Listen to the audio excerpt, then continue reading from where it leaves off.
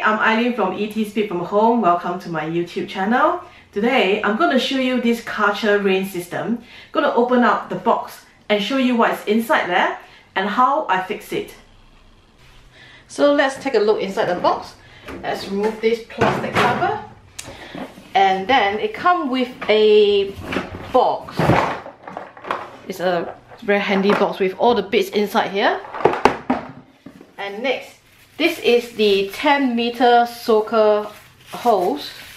It's made from cloth, and inside here is the rubber. Okay, and here we have the 15-meter rain system hose here. So this is the one that is the rigid one. Right, let's take a look at this box now. So this is what is inside the box, the accessory. First, I have this G1 tap connector. So that is for the tap. And it does have the G3/G4 reduction piece in for you to connect. Okay? Right. Then I have this coupling. Okay, it's where you connect it via your tap to here before you connect the rest of the system. And this is the ceiling collar. Okay, and you have one filter. It's called the filter, or you can call it as the pressure reduction. So it just reduces the water pressure. Okay, and you have 4 of these T connector in here. So basically, once you connect both ends, the water will split, and then at the same time it will split towards the end here. And this is the eye connector. You will have 4 inside the set. And then lastly, you have this 5 of this hose end seal. So basically, once you reach the end, you need something to seal. That's the one that you need to use. Then you have 10 of these hose spike, where you just simply open it.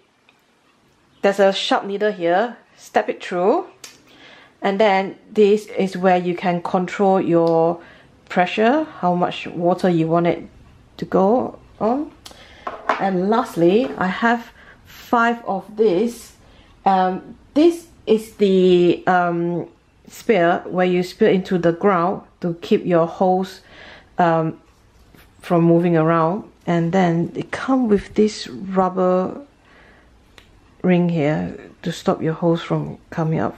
Right, so now next I'm going to demonstrate how I set up the rain system. So this is the outside tap. So insert the G1 tap connector, which have the G3/G4 reduction here. So I screw it in.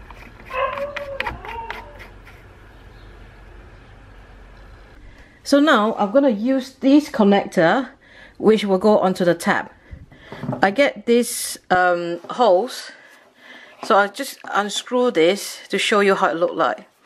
Right, put this in, and then push right into the gap there. It's really hard to push it in. Okay, once you think you're done, tighten this up. Next, you need a very sharp scissors and cut to the desired length that you want. Okay, this. Okay. Next, I'm going to use this ceiling collar to connect it here. Again, just release this. I'm just going to release it fully so that you can see what I'm doing. Okay, just pop this in. So now, just put shit right in, which is quite hard to push it in. So once it's in, you just tighten it here. So next, I put the filter, or you can call it as the pressure reduction, in here. Next, I have cut enough length of this hose. I unscrew this bit, put this through. Again, just push this right in there. Okay, make sure it's all the way in before you close it tight. So make sure that it's all right in before you screw it tight. Next, I'm going to show you these soaker holes. It's made from cloth here, and then it's rubber inside here. Right, just unscrew this.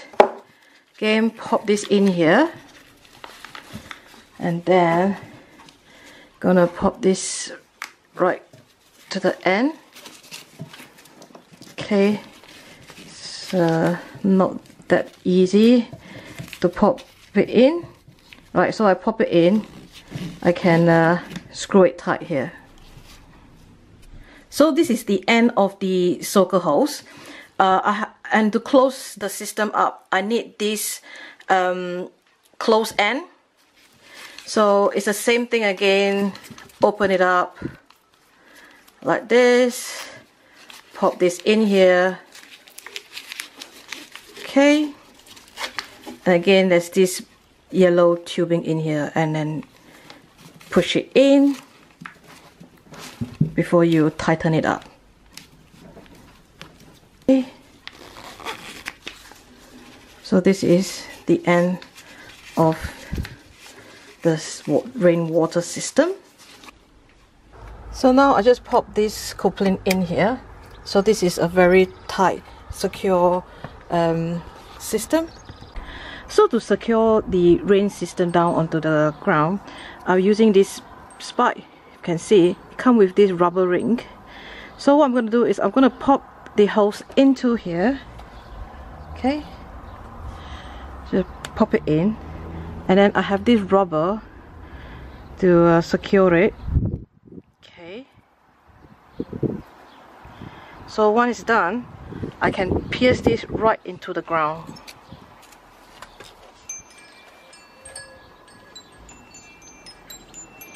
Next is I'm going to create a drip collar on the hose pipe here. Ideally, it's better for the sprayer, but it's not in the set. So I have to use this drip collar for the plant over here. So what I'm going to do is open up this. If you can see, there's this sharp needle here. You're just going to pierce it through like this. Okay, so you pierce it right into the hose, and then you clip it. Okay,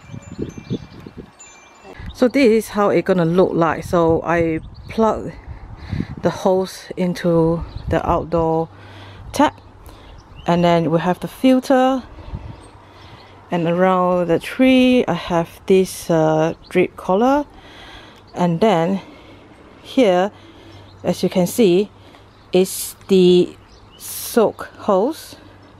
I'm not going to tuck into the plant right now, because if I tuck it in, I cannot demonstrate how it's going to look like.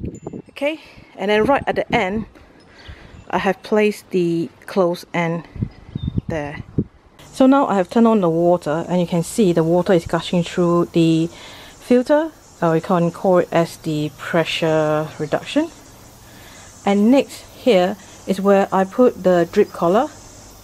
Again, you can adjust the amount of water to come out by adjusting the knob here. Okay, it's quite hard for me to do it now, but I will try. Okay, you can just control it. Wow, here. So this is the soaker hose. As you can see, the water gushing through quite slowly through the cloth. Inside the yellow tube in there, there's a few holes, and then it will come out through the cloth, and then it will slowly distribute the water around the flower area. So this is the water system. Now you cannot see any single tube because I have height right into the lavender. So whenever I need it, I just turn on the water and it will water the plant for me. So I have tucked right into the plant itself. Overall, this is very easy to set it up. The hose is easy to cut by heavy duty scissors. I would suggest that you plan your whole rain system before you start attaching it, so that you will roughly know how many do you need, because you might require to buy extra accessory to set up the whole rain system for your garden.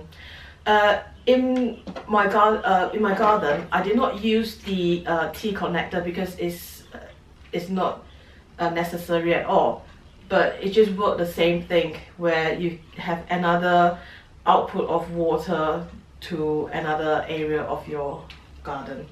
Otherwise, this is very straightforward to set it up.